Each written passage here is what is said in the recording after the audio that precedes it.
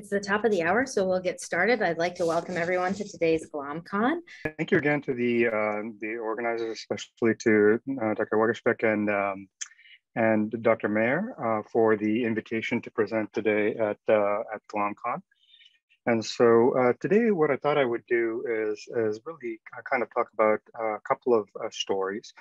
One is the old part of the title is kind of using a classical or forward genetic approach to really try to understand what the molecular basis of foot process effacement is.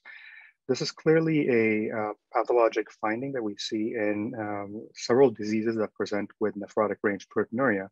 So I was curious, what unites? What's the common molecular mechanism that unites this presentation for all these disease processes? In the second half, I will discuss some more recent insights after providing some historical perspective on collapsing glomerulopathy, a kind of severe variant of FSGS. So today, of course, we're going to be talking about the podocyte, which is this specialized visible epithelial cell that lies on the outer aspect of the glomerular capillaries.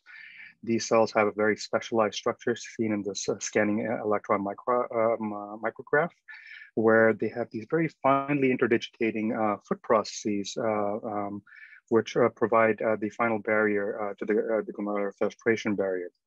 So when we look at this ultrastructurally, here on the left, you can see a schematic of the filtration barrier.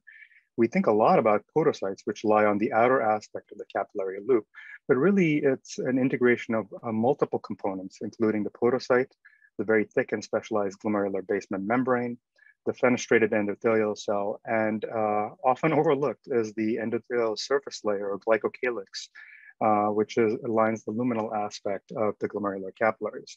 So really all four of these components function together to make sure that not a lot of albumin or serum proteins get into the primary filtrate, and that all cellular components stay within the circulation. So on the right, you can see the actual electron micrograph version of the schematic on the left. And again, you can see the nice basement membrane that orients the structures. On the outer aspect, you can see the podocytes with their foot processes. And the inner aspect, you can see the endothelial cells, which have little holes or fenestrae, which allow fluid to pass through to the next step of the filtration barrier. So I've been interested for a long time in trying to understand what happens when we have glomerular disease, and specifically focal and segmental glomerulosclerosis, or FSGS, which represents an irreversible scarring of the glomerular tuft. So here you have a couple of photographs on the stained with PAS. On the left, you can see a normal glomerulus to orient yourself. And so you can see that there are very thin, delicate mesangial regions and patent capillary loops here outlined with these pink basement membranes. By contrast, in segmental sclerosis, often a segment of the glomerular capillary tuft, which I'm outlining here with my cursor, is occluded by either a combination of matrix or foam cells or other material and debris, which results in a plugging up of those capillaries and segmental scarring, sometimes with attachment to the adjacent Bowman's capsule as well. Now, this isn't a single disease. This is really an end-stage pathologic presentation of multiple different kinds of injury processes. These could be genetic risk factors, genetic mutations. They could be acquired risk factors. They can also be environmental exposures. And then, of course, they could be any combination of all those factors in any particular individual patient.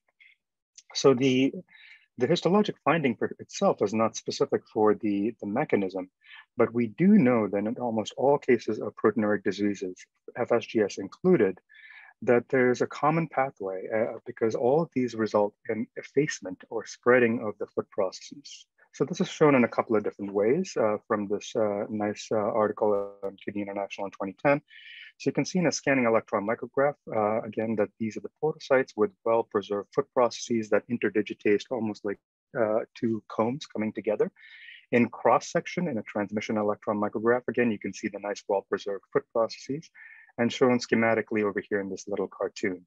However, in many diseases with significant proteinuria, such as minimal change disease, FSGS, membranous nephropathy, and even some of the inflammatory glomerular nephritides, the podocytes will simplify their architecture, and this is resulting in this flattening and spreading of podocytes, which is referred to as foot process effacement that is shown over here in the top right.